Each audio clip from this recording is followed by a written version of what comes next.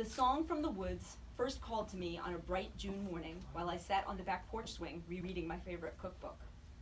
I could only hear a few notes, a small taste of a half-remembered melody that meandered through the air, but I was instantly hungry to hear the whole thing and discover where it came from. I crossed the yard and stopped at the edge of the woods. As the music drifted toward me like an irresistible aroma, I held my breath and stepped into the trees. So that's my main character, Mimi, being called by something mysterious, but it's something that also seems strangely familiar. And that was me with writing. So in 2011, my kids were in school, my medical practice was established, and I felt the call to do something creative again. And so I took some classes online, and I figured out during taking classes that I wanted to write novels for kids because those were the books in my life that had the biggest influence on me. And so I started to think about ideas for a book. So I had this memory from my childhood. So my dad, waved at me. He didn't travel much, but when he did travel, he was sometimes gone for up to a week. And I, having an overactive imagination, began to wonder, what if the person who came back wasn't actually my dad, but somebody who looked exactly like him? Like, how would I know? So I had like a series of tests, like things that only my dad would know. And luckily it was always him. But then when it came time to write a story, I was like, well, what if there was a girl whose dad came back from a trip and was acting really weird, and she was the only one who noticed? How would that happen, and what would happen next? Then I thought about imaginary friends, which I always thought was just a really cool idea. And then I thought, what if there were an imaginary friend who was actually real? And then, inspired by the woods of Concord, where I walk my dog every day, I thought about what kind of imaginary friend might live there. And that's when I harkened back to my childhood reading of A Midsummer Night's Dream, and two very specific lines, which I will not tell you now because it's a spoiler, so read the book, that would link to the Indian American family that I was creating in my story. And then I had the broad outline of the whole story. Like, just because you love books and you know how to read books doesn't mean you know how to write a story.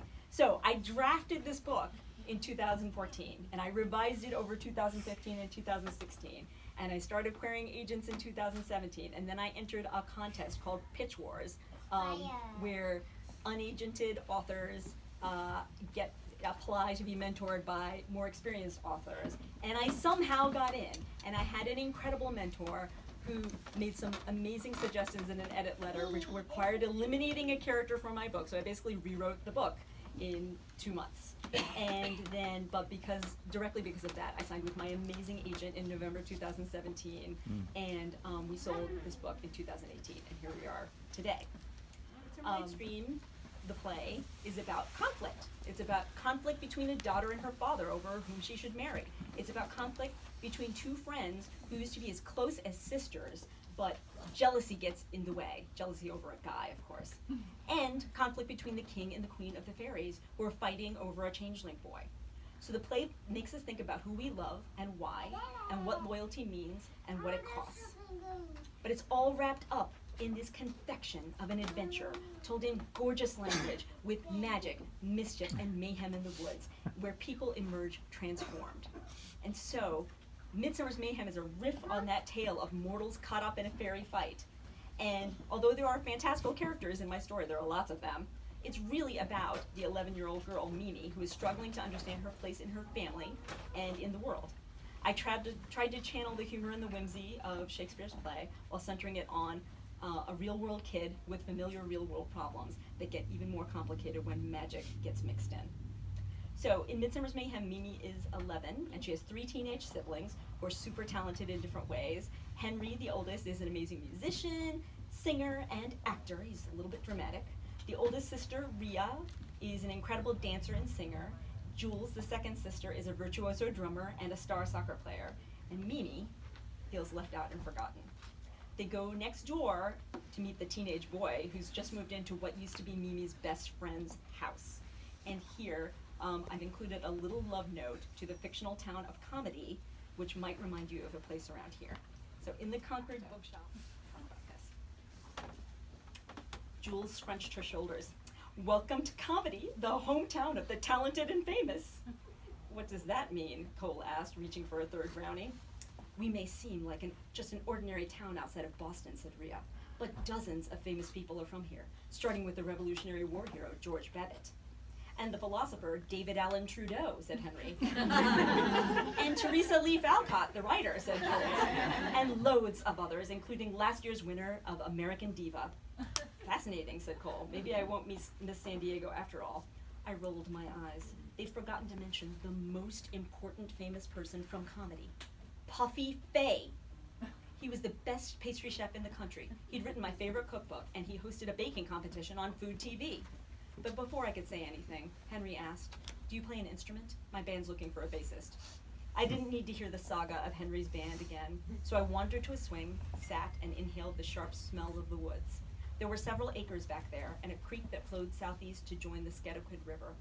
Emma and I loved roaming the woods all year round, but especially in the summer, when sunlight filtered through the leaves, washing everything in shades of green, and the forest was filled with the sounds of twittering birds. We climbed trees, waded into the creek, and sat in our hangout for hours telling each other stories about secret forest creatures. Sometimes I could swear I heard the woods talking to me, coaxing me to stay longer. I hadn't had the heart to go there since Emma left, but after hearing that song, I knew I had to. So, just like in A Midsummer Night's Dream, which is set in both Athens and the unnamed mysterious woods behind it, Midsummer's Mayhem is set in the charming New England town of comedy and the mysterious comedy woods, where strange things are afoot. And by the end of the book, you will understand why so many famous people come from comedy. So Mimi goes to a new local bakery and meets the beautiful and slightly odd owner, Mrs. T. She finds out that they're holding a kids' baking contest, and she wants so badly to win it. But her dad, who is a food writer and usually helps her with her recipes, is acting really weird, eating everything in sight, and unable to tell the difference between delicious and disgusting food. So Mimi has to try on her own, and she fails terribly. The writers in this room can understand what I'm talking about. So terribly that she thinks about giving up on her dream of winning the contest and on her dream of becoming a professional baker.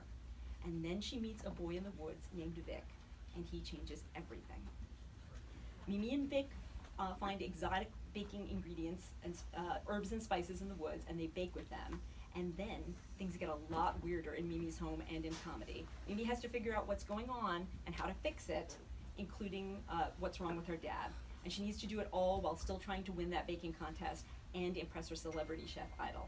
So that's the central conflict of the story, and along the way, there's a lot of baking.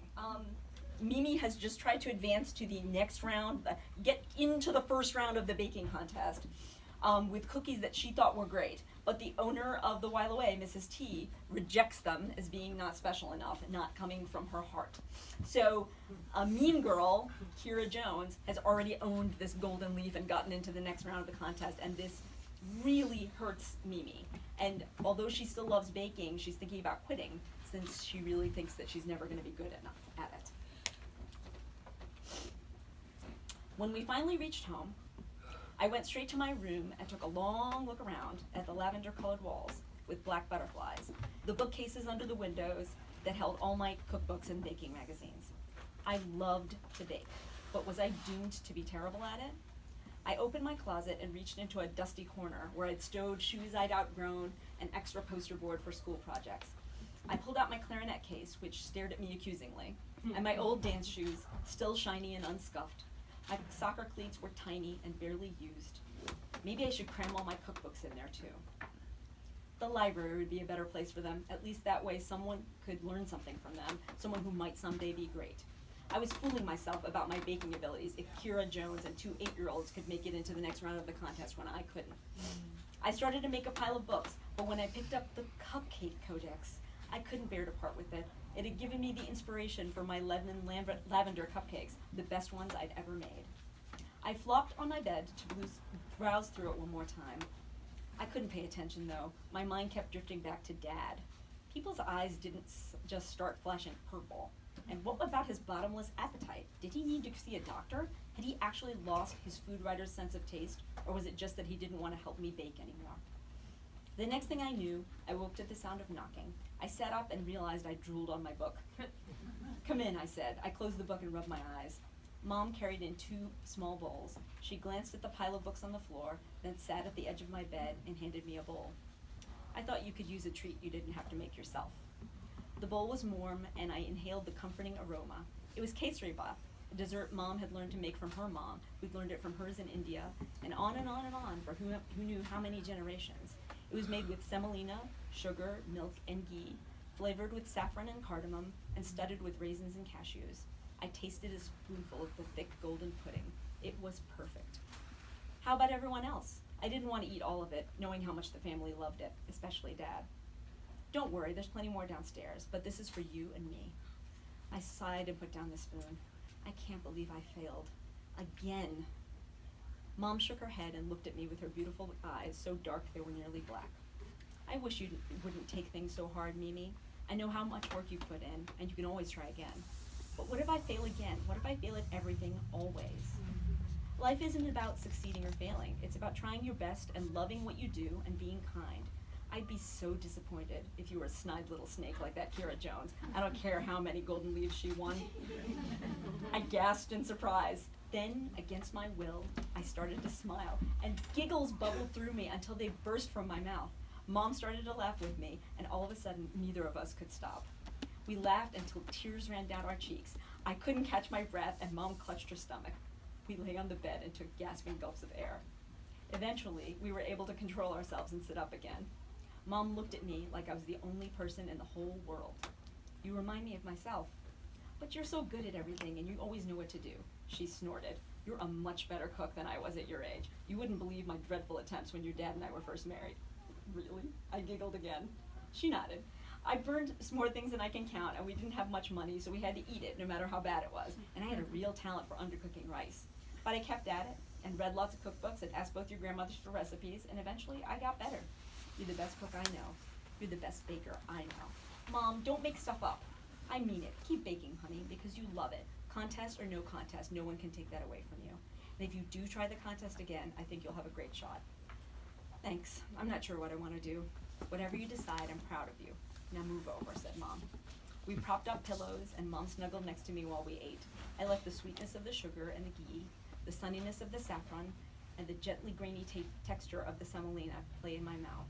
It was the perfect combination of sweet and savory, smooth and gritty, fragrant and the tiniest bit bitter. It tasted like home. Thank you guys for being my home. Okay, so like, is this a trick question? Because you know when you alter the time stream that it alters everything in the future, and that maybe this wouldn't actually happen. No, I'm just kidding. Yeah.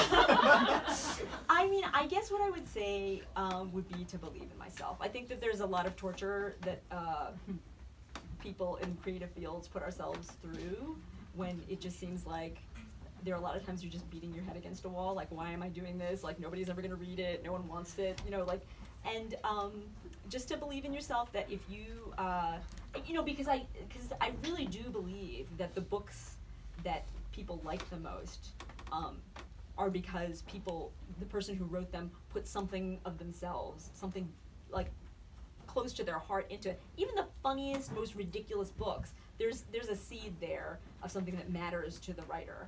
And so I think I would just tell myself to just not be afraid to put your heart on the page, and it will pay off in the end. Should we end with that great advice? Believe in